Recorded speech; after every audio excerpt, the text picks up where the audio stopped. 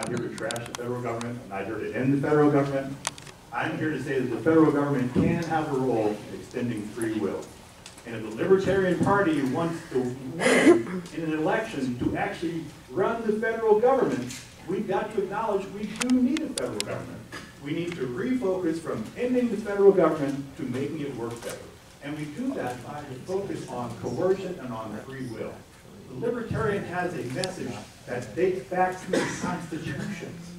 We need to recognize that you can't have freedom without at least a little bit of government.